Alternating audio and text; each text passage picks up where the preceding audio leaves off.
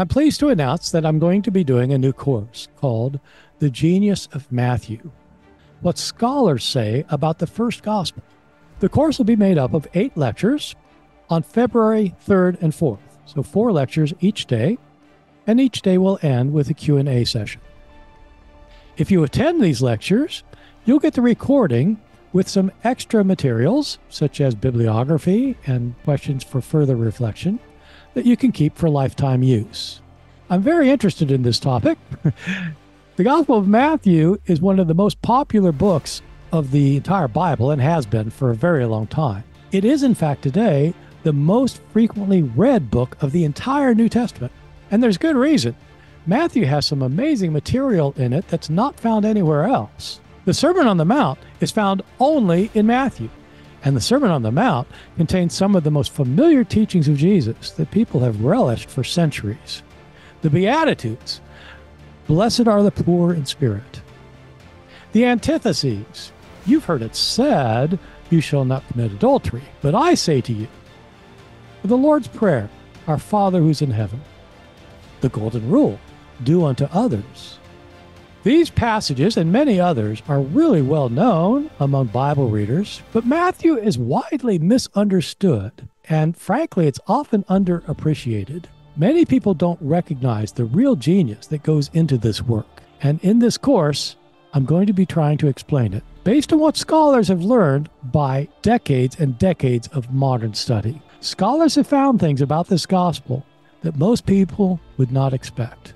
We'll be dealing with some key questions in this course. For example, Matthew is widely thought to have used the Gospel of Mark as a source for many of its accounts. But why does Matthew change Mark so often? Didn't he like it the way it was? He adds a lot of material, he takes away some stories, and he alters things. Does he ever change things in ways that make his account contradictory to Mark's account? Why does Matthew include a genealogy of Jesus, a genealogical line into which Jesus himself is not born because he's born of a virgin? Matthew frequently quotes the Old Testament to show that Jesus was the Messiah, but does he take these passages out of context? And does he misunderstand them?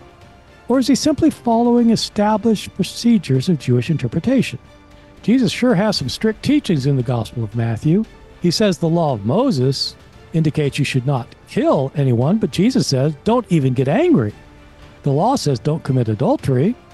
Jesus says don't even lust after somebody. Can he be serious?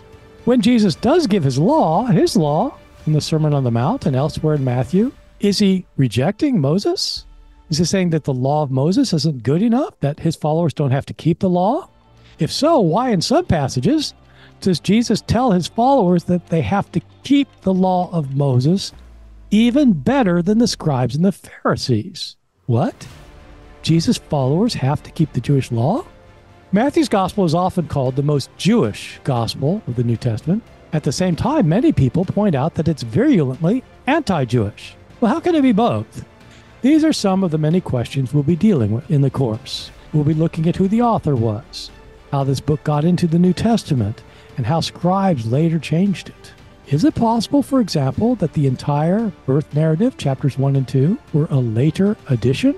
I've talked about some of these topics before, but never at the depth I'm going to be doing here, and most of the issues we'll be addressing in this course I've never lectured on publicly.